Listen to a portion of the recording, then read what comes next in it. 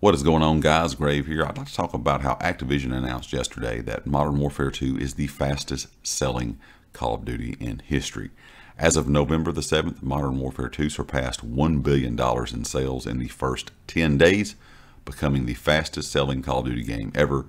That beat out Black Ops 2 record, which was set in 2021, and it took that game 15 days to reach that $1 billion in sales. They went on to talk about in a kind of a full statement how Modern Warfare 2 players have played more than 200 million hours and over 1 billion matches across PlayStation, Xbox, and PC platforms since its October the 28th launch, and it became the highest grossing entertainment opening of 2022. Now that's kind of combined with everything, so that's movies and whatever else you can kind of think of. So it's the highest grossing entertainment opening of this year, which is pretty insane to think about. The #1 top-selling opening franchise in history, topping 800 million in sales through the first 3 days of release. And of course, a lot of people are still looking forward to Warzone 2. That's kind of what people really like nowadays. I think once Warzone 2 is released, you'll see the multiplayer numbers kind of die off, because that's what's happened over the last several years when it comes to Warzone. It is kind of crazy to think about Modern Warfare 2 doing that well.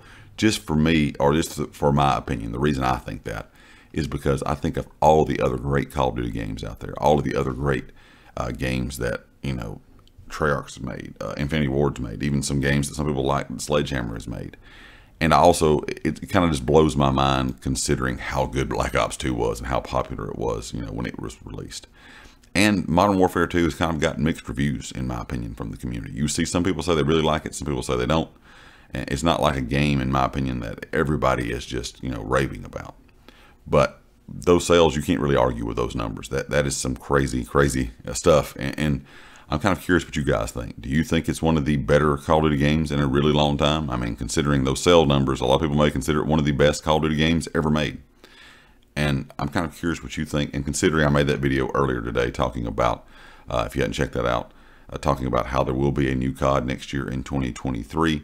Do you think that hurts or helps the future of Modern Warfare 2? Anyway, guys, leave me a comment with your thoughts. Of course, if you like the video, hit the like. If you haven't subscribed yet, please do so. I'll catch you next time. Peace.